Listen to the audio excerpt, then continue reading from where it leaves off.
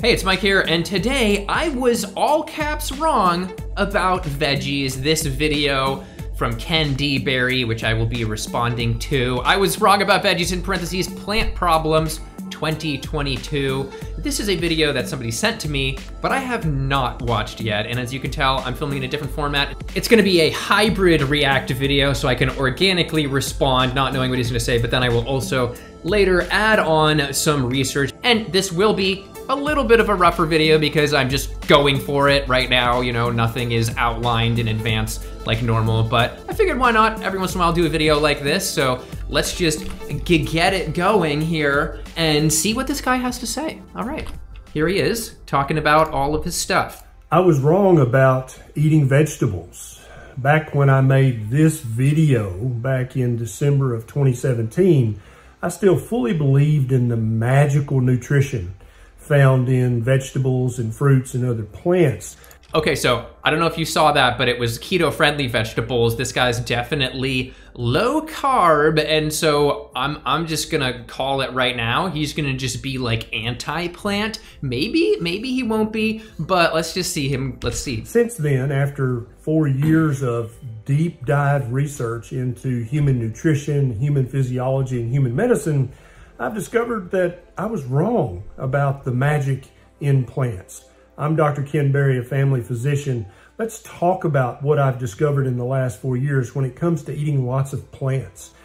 I love the like I was wrong aspect of thing. I feel like that definitely ties, you know, gets people roped in. This video that I made back in December 2017, I talked about 7 low-carb vegetables that at that time I thought you could eat as much of as you wanted and still realize all of the potential health benefits of a proper human diet. I found out in the recent years of deep research that you may just not be able to eat that many plants.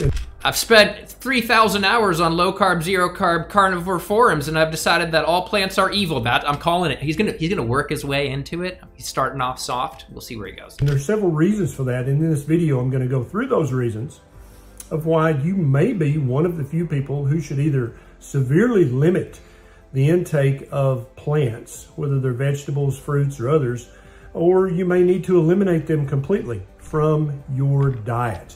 So let's dig in. Okay, rip it, face palm right there. I mean, we've got, he's already saying eliminate plants from your diet entirely. You know, we see over and over again that especially more whole plant consumption is associated with lower mortality. And then to add a study here, it just shows the dramatic effect of vegetable intake. This is a pretty new study that came out in 2021, and just blammo right here. In the fully adjusted model, vegetable intake of the 4th quintile, which would be a 20th percent, had the greatest negative association with death compared to the lowest quintile vegetables, 47% lower death. I mean, that is quite ridiculous, and he's telling you that that's the problem. Vegetables are the problem. I cannot find a study anywhere showing an increased association of mortality with vegetable consumption, as you might assume.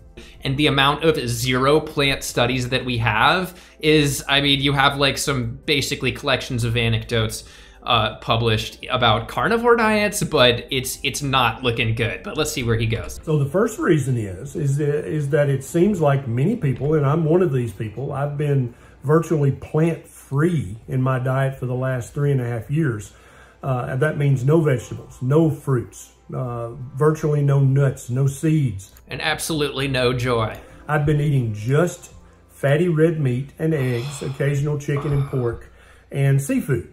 That has... Why do they always have to go right to also the most carbon intense meat? It always has to be like steak, which of course is ruminant and emits way more than all those other meats. I mean, none of them are eco-friendly, in my humble opinion, IMHO. Been the entirety of my diet, and I have not developed any vitamin or nutrient deficiencies. I actually feel better now at 53 years. Well, you technically have a fiber deficiency. 97% of the US already does not get enough fiber. He probably already wasn't getting enough fiber, now he's getting zero fiber, and there's a reason that people are recommended to have fiber, again, associated with lower mortality. And to add a particular fiber-related study, we have this one here from 2022, actually, which sees a very strong association between fiber consumption and all-cause death of about 27% lower with high fiber consumption. Years of age than I felt in my early 30s. So I think the first problem for some of us, not everyone, the first problem for some of us is that vegetables just contain too many carbohydrates. And these come in the form of digestible, soluble carbohydrates like sugars and starches. But then for some of us, even the fiber in these vegetables and other plants cause problems down the line, further down the digestive line.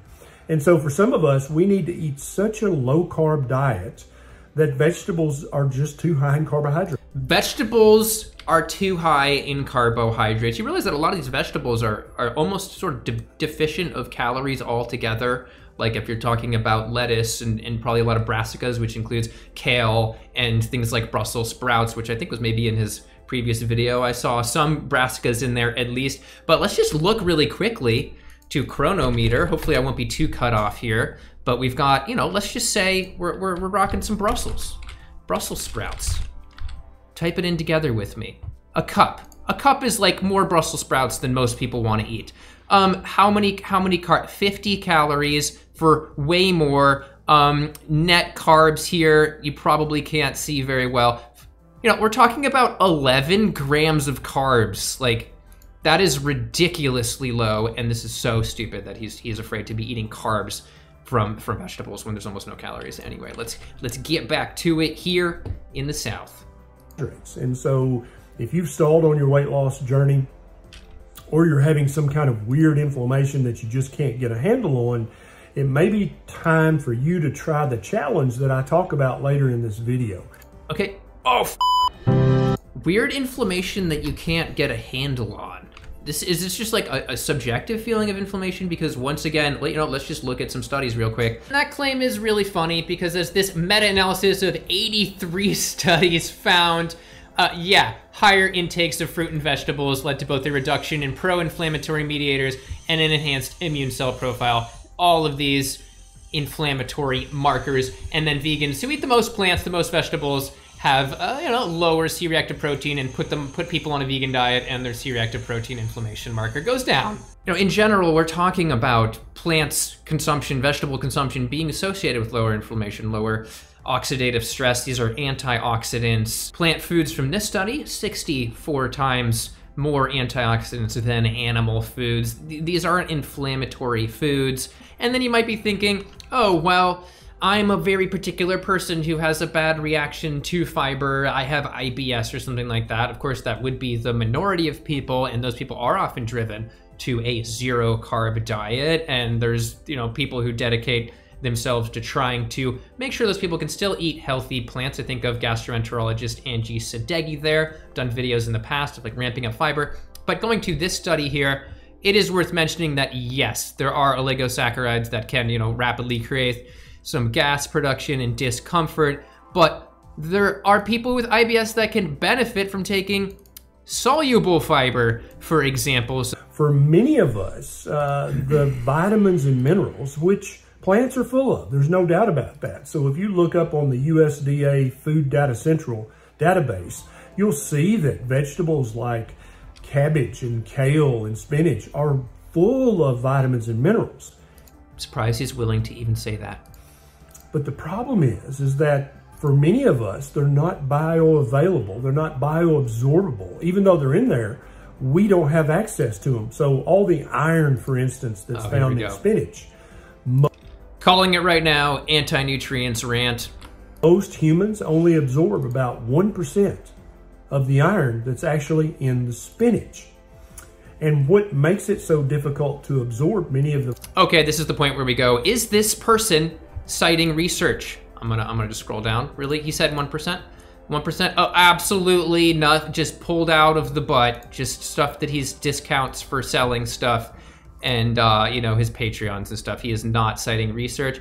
I'm not surprised at all. And so where did this guy get this? Maybe it was from a page like this one right here, which says that, only 1.7% of iron from spinach is absorbed, but this is very likely from eating some raw spinach, or who knows what's even going on. But let's look at this study, which is really interesting because it actually looked at the percentage that people were absorbing from spinach, and it was cooked spinach. I couldn't find a raw comparison, but I think most people go for the cooked spinach anyway.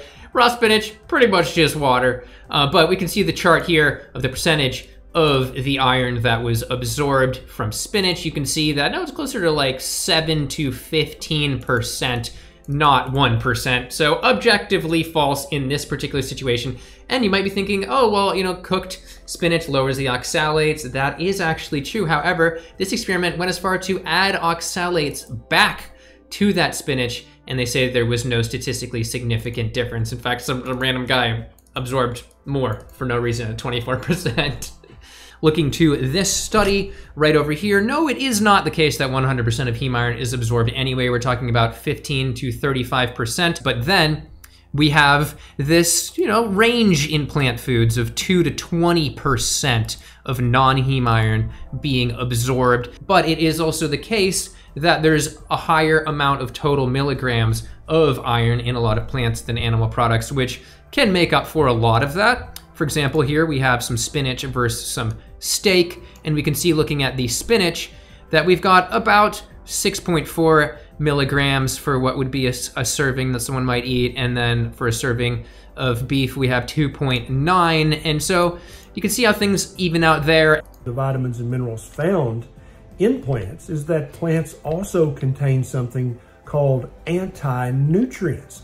This can range from phytates to lectins, to oxalates, to tannins, to protease inhibitors, to phytoestrogens. And all of these things make it very difficult for humans to absorb the vitamins and minerals out of. Thankfully, for a very long time, we have been eating these plants, and just most of these anti-nutrients, a lot of them are just removed in the way that we prepare foods. Some of the anti-nutrients like lectins just destroyed from cooking, and then we have ones like phytates, which first of all, our gut adapts to, as I've talked about in the past, where if you simulate a vegetarian digestive system, they digest, essentially 100% of those phytates, which I've mentioned before, have potentially anti-cancer properties, but they're probably getting digested anyway, mostly, and then just soaking, fermenting, sprouting. And finally, of course, cooking with onions and garlic, as I've mentioned before, massively increases the bioavailability of these from, say, grains, for example. So, this isn't really a concern. People, if we're looking to vegans, over and over again now, we're seeing iron levels are not statistically significantly different, like from the Swiss study here. So it's being absorbed, and if he's just gonna throw out anecdotes about how it feels great eating all meat, I have plenty of people I know who have been anemic and then gone vegan, and then their iron goes better. So this guy's, it's not like plants you just can't get the nutrients from. Total BS. Many plants. Now, I still do not believe that plants are trying to kill us, but I do believe that plants, some more than others, are trying to strongly discourage us from eating them. They definitely don't want us to eat their seeds because that's their progeny, that's their children. They want those seeds to be planted and to grow. And if we're eating animals also don't want to be killed and eaten. Just throwing it out there, man. Their seeds, like the florets of broccoli or all the nuts and seeds that many people can eat just fine, seemingly, on a keto diet. If many of us eat those, not only are we not going to be able to absorb the nutrition, the vitamins and minerals, but we're also going to realize that these foods cause inflammation in our body. Bro, plant foods do not cause inflammation. You've heard all the theories of inflammation and all of that. Well, how come all of these blue zones are very highly plant-based? I mean, they're pounding down something like beans, which would have, oh no, anti-nutrient phytates, and yet legumes are the most important dietary predictor of survival in older people of different ethnicities. He's telling you to be afraid of a component of food, but that component is in foods most associated with longevity. Like, he just wrong about this one. So this is not adding up, and once again, he's citing absolutely nothing but MD though, so you can just listen to a family physician. And so that's another big thing is inflammation. Some people can eat veg and other plants just fine without any seeming inflammation. Others of us have to avoid them because they immediately start to cause inflammation in the gut, which can manifest as constipation, diarrhea, bloating, gas. Some people will start to have inflammation in their skin in the form of eczema or psoriasis or other rashes and skin conditions. Some people will start to notice inflammation in their joints, such as reactive arthritis, osteoarthritis, and other things that we thought were chronic problems. But when we cut out the plants, all of a sudden that seemingly chronic permanent disability gets much better or goes completely away. All right, this brings me back to the whole like Michaela Peterson carnivore thing, where you go on a diet that is so restrictive that it's basically impossible to know whether there was a food allergy. People tend to give up dairy at the same time as these things, which of course can be autoimmune, inflammatory with molecular mimicry, where the molecules have similarities to our own molecules and our body attacks them. I haven't seen very strong evidence for this with plants. Some people say, oh, nightshades. I also thought nightshades could be a connection, looked very deeply into it, and I could not find a compelling connection in the literature. And again, it's plants are associated with lower levels of arthritis, so I don't know, insert study here. Some people even notice a decrease in their mental health status if they eat too many plants. Bro, you're just throwing out everything. I can do it. If you eat too many plants, all of a sudden everybody in your life, like your wife, will leave you. There's just too many antioxidants. What's your problem with oxidants, huh? And so the challenge, if you think any of these things apply to you, the challenge I'm going to put forth to you is the Beef, Butter, Bacon, and Eggs Challenge. It's a 90-day challenge where for 90 days you can die after 90 days because we try to eat as much processed meat and beef. Did you just say bacon? You eat as much fatty ruminant meat. And so for domesticated animals, that would be beef, sheep, goat, camel, reindeer, wherever you live in the world, water buffalo. You can eat as much of that as you want every day, as many times a day as you want it. If you're hungry, eat. If you're not hungry, don't eat.